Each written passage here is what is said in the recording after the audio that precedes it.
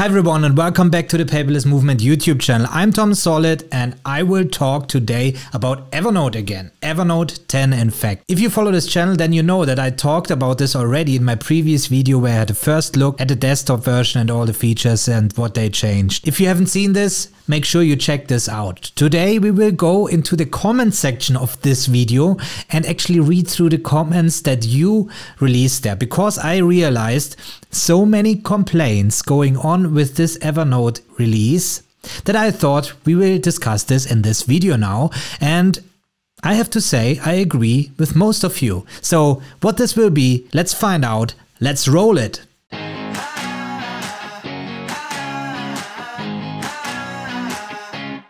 So when I look at the video, I mean, most of you like the video, but I get a lot of thumbs down. This is usually not really the case on my videos. And if this is the case, then I look very closely to the comments below, because I always try to improve my videos and to see what I can do next to make things better. However, in this case, I get the feeling that there were a lot of thumbs down due to the release of Evernote. I just want to make clear, if you're not happy about the release from Evernote, make sure you go in the comments, write down what your complaints are. But the thumbs down is actually rating my channel. So if this is really the case, give it a thumbs down, no problem, but let me know in the comments below why you actually gave the thumbs down. Okay, with this out of the way, let's go into the comment section. So Attila Balog said, unfortunately, the new Evernote is not better, not even the same. It's just a copycat of the web, so a lot of desktop features has been dropped. I see that. It is easier to maintain from development side, but as a user, I'm disappointed. How can it be that with an upgrade, the app is losing a lot of features, saving development costs? Okay, so I see exactly what you mean there. The web version was already very limited compared to the desktop version. Just, you know, talking about tag functionality and all this. I agree with you. However, we really have to keep in mind what Evernote has done over the past 2 years regarding the backend, the servers and all this, and also to harmonize those apps. They actually had to rebuild them from scratch and now publish them over the different platforms. No excuse there, obviously. It makes absolutely sense that, well, the customers are angry. You are used to certain workflows.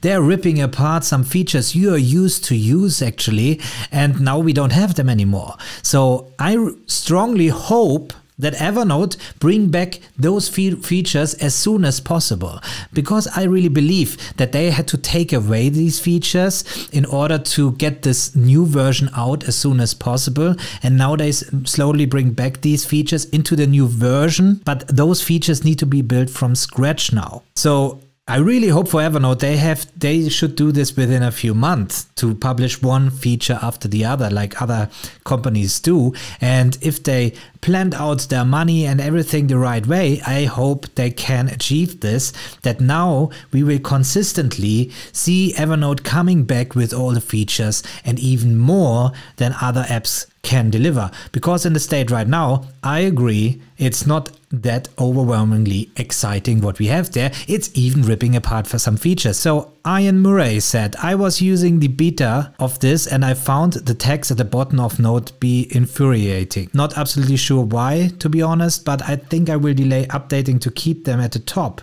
Nothing you've picked up makes me desperate to make the change. Yeah, there was nothing exciting new stuff.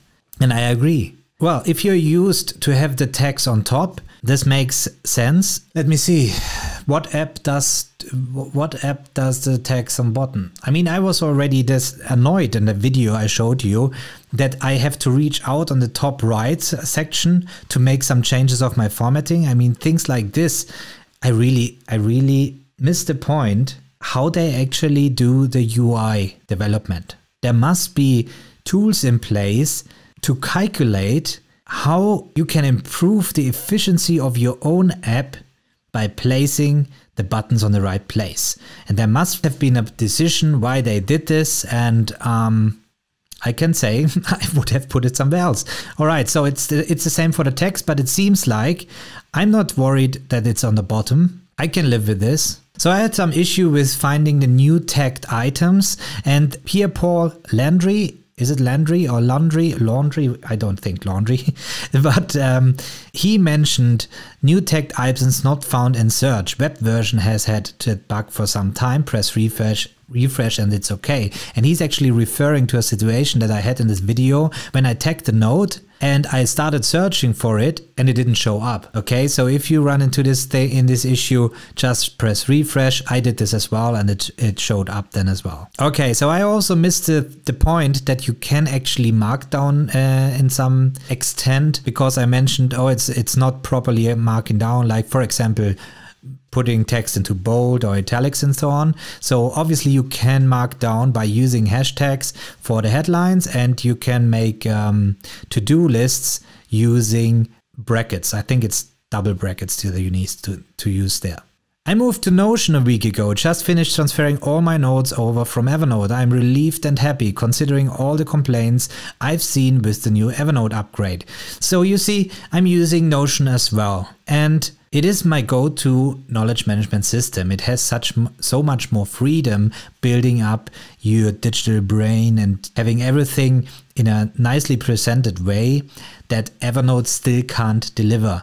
And I mentioned in this video as well, I'm using Evernote still as a document dump. So I'm just using Evernote to scan my documents there because I know it's easy to find them. I think this is something Notion lacks still. There's no OCR or something like this going on. And this is the reason why I'm still using Evernote for my document scanning and document management. And for knowledge management, I'm using Notion. So we had some discussion back and forth here. Yeah, so there's the discussion going on for Notion then, and the lack of API. So obviously we have some pros and cons for both applications, and that's the reason why I just told you I'm using both applications right now for the reasons I just mentioned. So here again, to quickly add checkboxes in Evernote, just type 2 square brackets. Thank you very much, Cassie Smith, for pointing that out. I missed that. As I said, as I'm not using Evernote for any kind of to-do task management, I never was diving too deep into this to find this out. So that's very nice that you mentioned it in the comments below so others will know. How to record in Evernote 10 Windows. I didn't see any record button. So being on Evernote actually, and there is not much you can do with new notes. When you are on the iOS version, you have a lot more options to choose from, you know, like recording audio, scanning document and all this. Here you have a list of some templates that you can use, but I don't see in record button either. So I'm not sure what you actually know, what you actually mean. And I actually can't pronounce your name properly. But if you see this video, so that's my answer. I think on Windows it will be the same situation. Is it Philip Molina? Sorry if I don't pronounce it right. Evernote, not for me anymore. I filled it with information that was already on the web. In my opinion, Obsidian or DevonThink are better tools for knowledge management. So yeah, I heard about DevonThink a lot and I tested it on my own. It's very similar to Evernote when you need to keep your system on a local NAS or something like this, where you have everything stored locally. DevonThink is certainly something that you can use. And it also has different advantages over Evernote. Another alternative, when we talk about alternatives here, would be Nimbus Notes. Just type in Nimbus Notes and I think you will get there, or Nimbus Note actually. Something that I checked out as well and I was pretty impressed, because Nimbus Note is actually a combination between Evernote and Notion. So that's really interesting to check out. I will certainly do a video about this as well, make a review about this, because they also have a very powerful web clipper where you can record videos as well. If you haven't already, subscribe to this channel so you don't miss this one. And now let's get back. I think Notion and Coda guys are very happy with this upgrade. Yeah, Claudio Rangel, I see what you did there. All right, so yes, they're happy about this because Evernote didn't release any innovative, exciting stuff that is now the Notion killer or something like this. So this is, I think, what you mean by this, that they are pretty happy that there is not big, well, there's no competition here right now with the state of Evernote. Let's see what they get out in the upcoming month. What Evernote delivered after 2 years of development is a shame. You won't be able to use it as you were used to it anymore.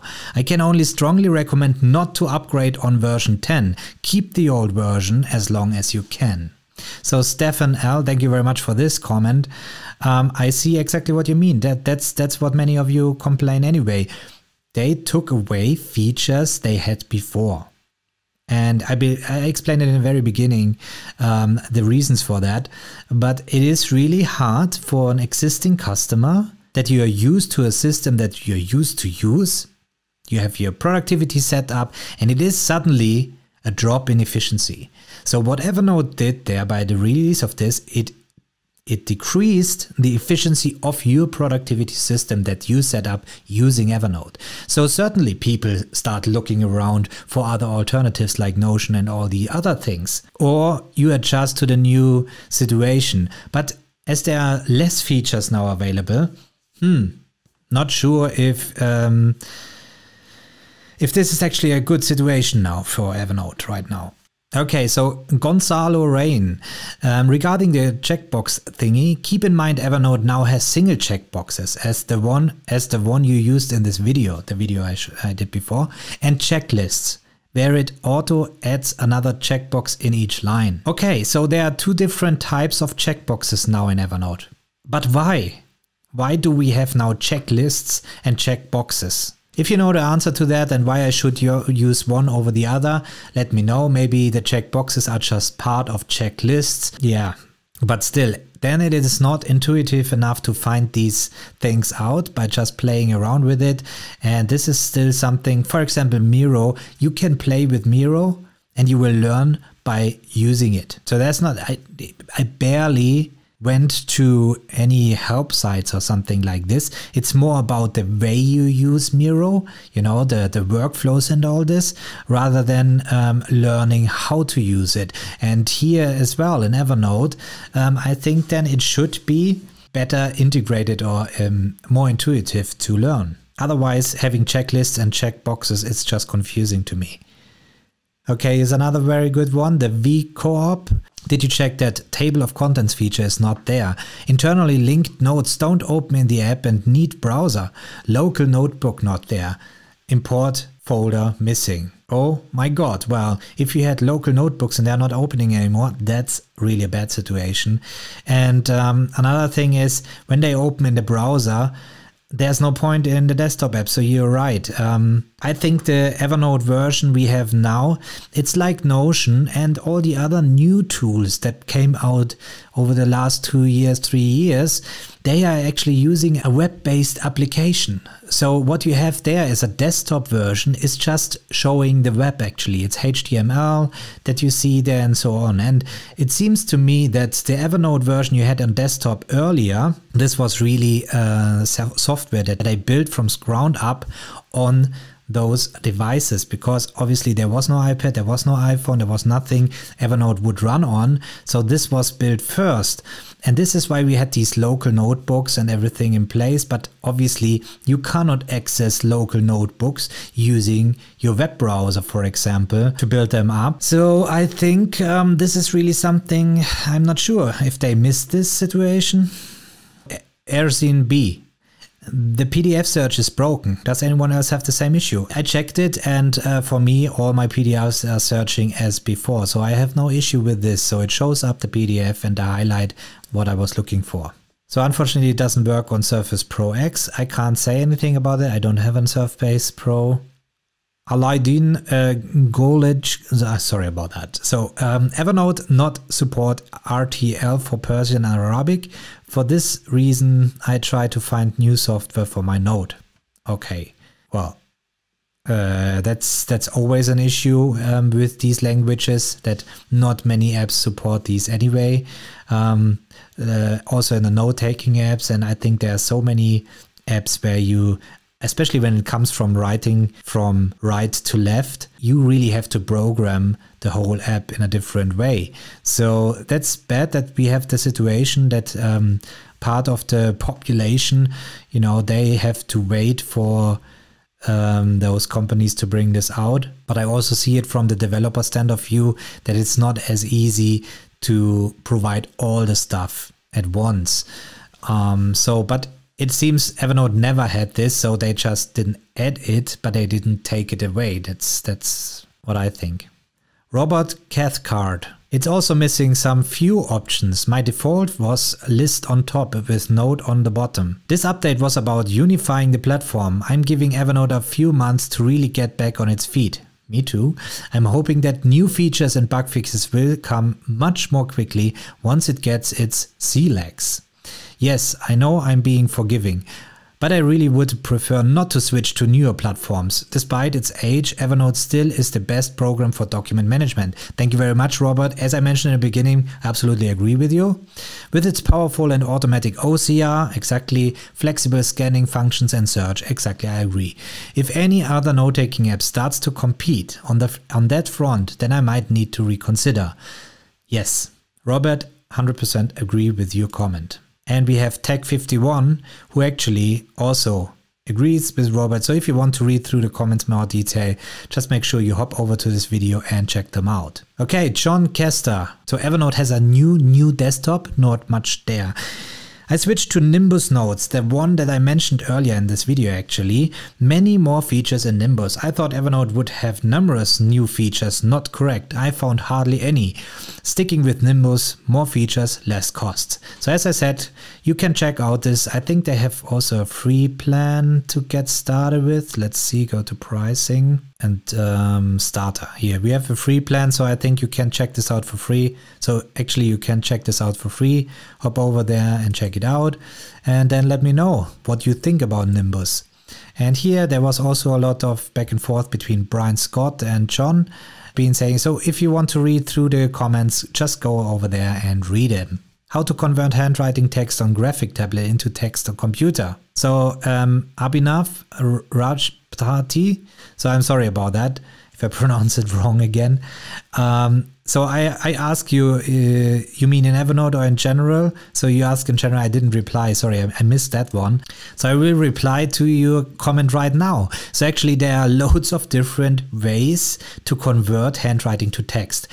On iPad OS 14, if you're referring to an iPad actually when you're saying graphic tablet, they made it really easy now to transcribe your handwriting to text by adding the new scribble feature. So this means in any text field where you actually type text in usually, you can write with your Apple Pencil into it and it will convert it directly to text.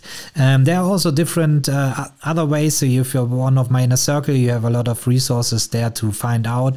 You can use Nebo, the note-taking app, to write long text, and you can just convert it into a Word document that also transcribes it into typed text. You can use note-taking apps. You can actually write them down and, for example, bring it into as a picture into Evernote. It will make OCR, so always watch out for OCR, which means that it will be transcribed from your handwriting to text. So it's a text recognition engine actually, and it will become searchable, but also you can then copy paste this converted text into other documents. So I hope this helps a bit. In general, there are so many different solutions. It always depends on, and that's something you didn't mention in your comment, unfortunately. It depends on what software you want to use, what hardware you're using, and so on. But there are different solutions. I certainly can help you. If you're one of my inner circle members, you can reach out to me personally and I help you out. Wait, no preferences menu, only to save data when closing the app, no tabs anymore. Am I blind or did they throw out this sort of stuff? No tabs? Yeah, that's actually a good point. We had the tabs before.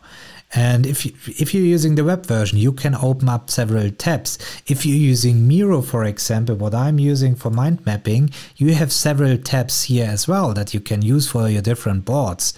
So I think Notion doesn't have tabs, but I can open up several pages. For Evernote, several windows. For Evernote, I cannot open up a new window. Is that correct? So that's correct. It seems I can't open Evernote twice. If you know there's a solution for this, tell me in the comments below. But so far I haven't found anything that I can open up Evernote twice, which is really bad. So I can't show two notes next to each other in the desktop version. I have to actually use the web version to open up two tabs to do this. As I said, in Notion, I can just open up the application twice with two different notes next to each other or even more. And Miro also provides the tabs, as that what you mentioned, Martin K. actually. So that's really a shame as well. And Mark Warner. Sorry for the dumb question. I'm a paid in full premium account user. I'm on Mac. My version of the software on my Mac is version 7.1. When I click on the check for updates, it tells me, I think the answer is already here, what he needs to do to download the latest version. So you see, thank you very much for being an awesome community, helping each other in the comments below as well. If you like this video, give it a thumbs up, share it with your friends. Let's start a discussion in the comments below. I'm eager to learn more about what you think about this Evernote version that we just received there. And I'm sure Evernote will be interested as well, I hope so, because Ian, the CEO of Evernote, is planned to come to my show and, giving an interview. And talking about this, I will go just to the top comment that I just missed, where let's see, where WLH wrote, "Hey Tom, hope you will do an in-depth interview with Ian to ask the deep or tough questions. Looking forward to checking out the chat. If you accept fewer questions, I hope you can ask Ian." So he listed some questions here, and I will try my best to incorporate them into this interview, because, if he's really behind the product, obviously he will be able to answer these questions.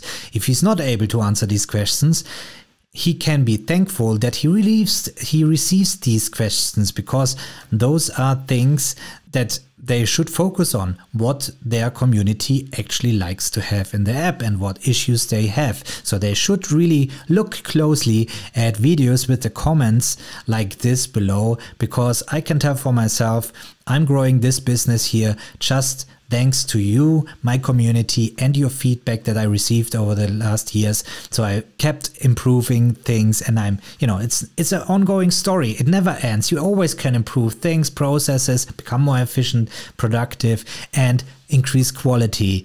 Asking tough questions should be actually a good thing for any CEO out there, and I hope Ian will just take them with the spirit they're meant to.